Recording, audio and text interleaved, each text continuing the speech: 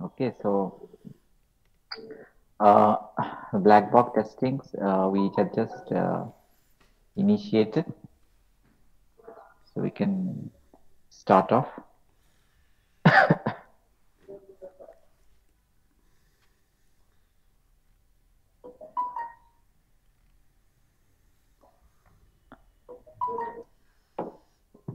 So testing in the large versus testing in the small, isn't it? So what does it mean?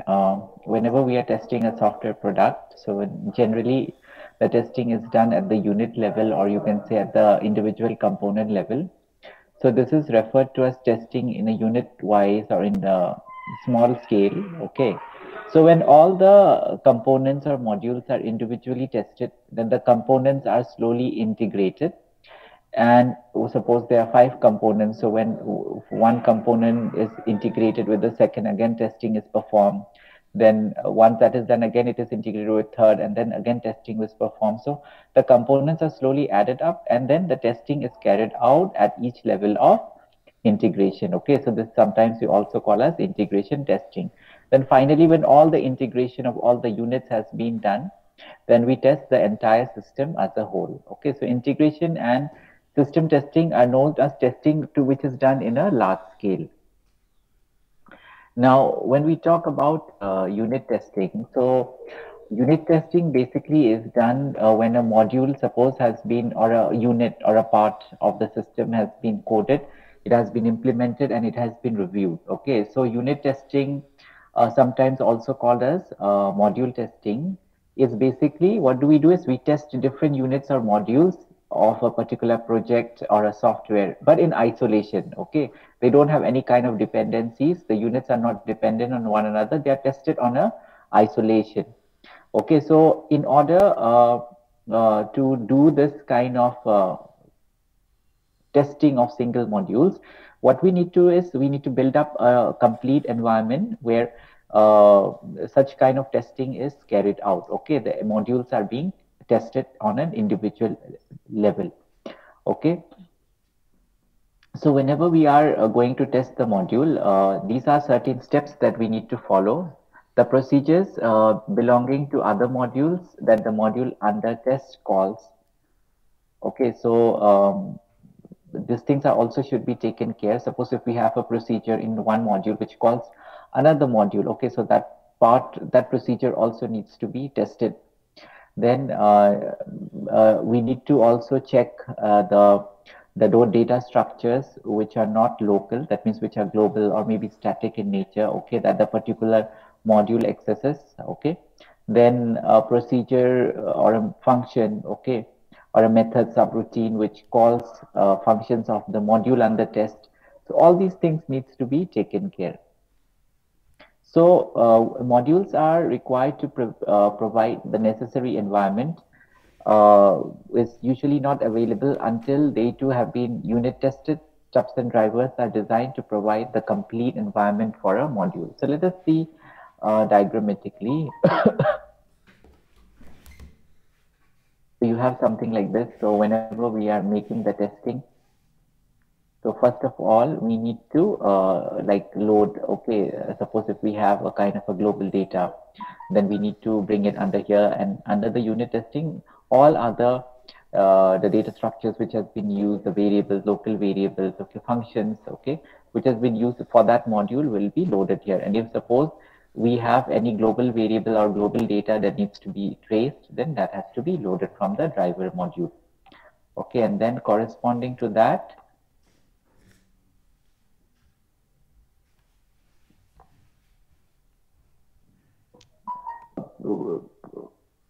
whenever the modules are being required to be tested, then what we need to do, we need to check whether those modules are available or not, and accordingly an environment has to be created for every module to be tested.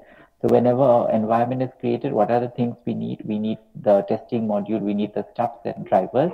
So a stub is basically what? It is a kind of a method, a dummy method that has the similar input output parameters as the given procedure, but has a, for example, a stub procedure may produce the XOR using a simple table lookup mechanism, a driver, okay.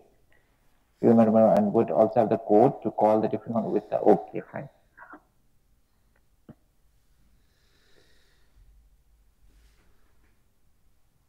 In this figure, if you see, what do we have? We have, suppose, the modules that we need to test. Okay, so that is being loaded here.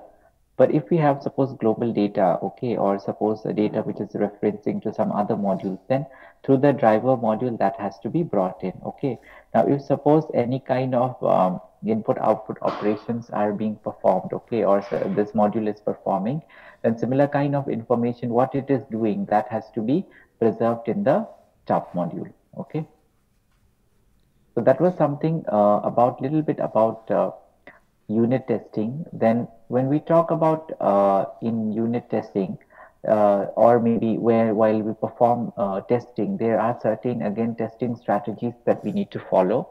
One is the black box testing or maybe white box testing.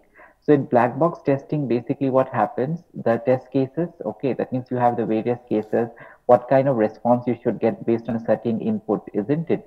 All those test cases is being designed, okay, from an examination of the input output values only, and there is no knowledge of the design or the coding takes place.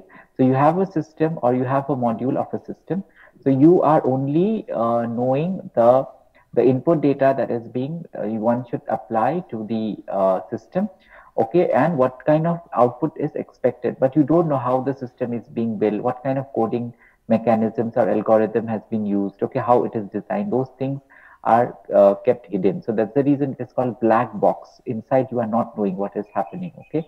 So whenever one is making or going for black box testing, then there are two main approaches for having black box testing. One is equivalence class partitioning, and the other one is boundary value analysis. Okay.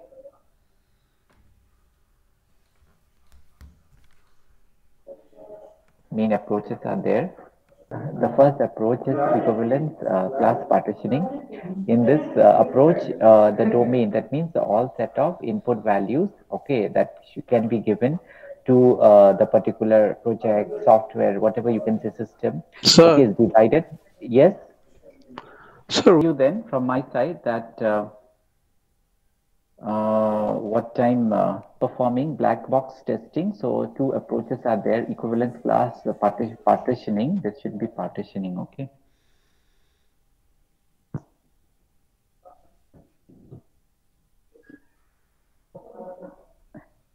And boundary value analysis. Okay, so in equivalence class partitioning, in this kind of approach, what happens is all the possible input values that basically we can give to a program is partitioned, or you can say is classified into a set of equivalence classes. Okay, so each of the classes will be having certain set of input values. This partitioning is done such that the behavior of the program is examined, and for every input data, okay, from belonging to the equivalence classes, okay, they will behave in a same way. Okay, the main idea behind doing this, okay, like generating the equivalence classes, is that testing the code with any one value belonging to the equivalence class is as good as testing the software with any other value belonging to that equivalence class. So what this is trying to say is, whatever the input value of different data are there, okay, their response to the code, to the system, will be generating more or less the same kind of response or output. Okay, so equivalence classes for a software can be designed by examining the input data and output data. Okay, so whenever we are making or designing the equivalence classes, what are the various things that we need to keep in mind? So if the input data values to a system can be given, okay, suppose we can tell like the range of values that the input data can have, okay, then one value, then in that case, what can we do? We can construct the valid equivalent classes. Similarly, we can construct certain equivalence classes where the data inputs, if given to the system, the system will not be given as the output as expected. So that will be taken to be as invalid equivalence classes. Okay. Now, if suppose the input data assumes values from a set of discrete members of some domain, then one equivalence class for valid input values and another equivalence should be defined. So what is it trying to say is that if the input data takes, let's say, not a continuous value, but random values, discrete values, isn't it? Okay, then in that class, in that case, what happens? We need to construct one equivalence class where the input values will be the valid ones. That means, given the input value, the system should be giving us the output as expected, and another class of input data where if suppose this input data is being supplied to the system, then we will be getting invalid output. Okay.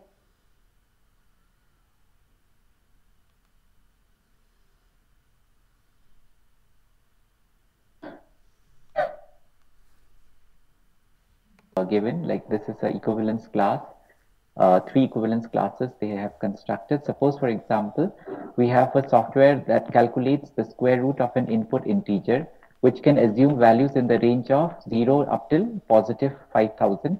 There are three equivalence classes: the set of negative integers, the set of integers in the range of 0 to 5000, and the integers larger than 5000. Therefore, the test cases must include representatives for each of the three equivalence classes, and a possible test case can be this. So, for example, in this case, suppose we have a system which will calculate the square root. Okay, so we have to construct three different equivalence classes according to this condition. So one equivalence class will basically represent the set of negative integers. Okay, so we can take one discrete value, maybe let's say -5 is that which represents this set of negative integers. Another one may be set of integers ranging from 0 to 5000. So maybe I can have an equivalence class, let's say, of 500, and another an integer which has larger than 5000. So maybe we can have 6000. Okay, so this way, based on the conditions, we can write down the equivalence classes. Here there were three conditions, hence three equivalence classes were generated. Then another one we have designing a black box test suite. Okay, so the program basically, this program, like, or a system that we are developing, finds the intersection of two straight lines, okay, and displays the result. So it reads two integer pairs, let's say, for example, M1C1 and M2C2. Okay, and what is M? What is M1, M2? You must be acquainted with this straight line equation, y is equal to mx plus c. Have anyone encountered this equation before? The equation of a straight line? Yes. Yes. Yes, sir. What is M basically? Slope. The slope. Very good. And what about C? It's constant. Constant. Yes, very good. It's a constant. Okay. So suppose, for example, we have these two integer pairs. We need to check whether they are satisfying the conditions as given by this straight line equation. So M1, C1 may be a slope and maybe a constant on one particular straight line. M2 and C2 M2 and C2 again may be a slope and a constant for another second straight line. Okay, because two straight lines are being defined, isn't it, using this equation.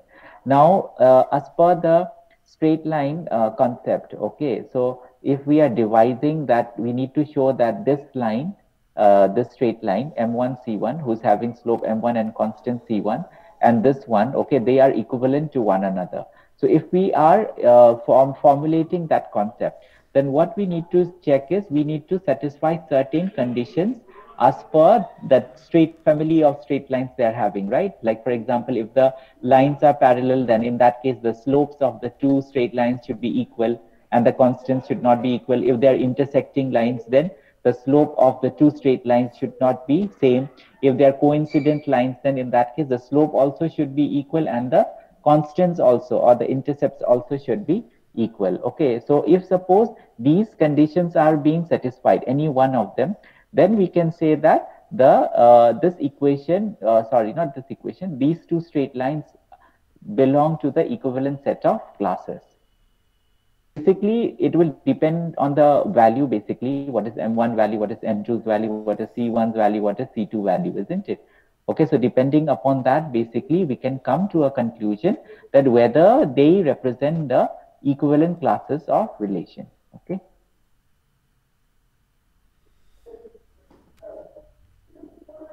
Okay, then today I'll stop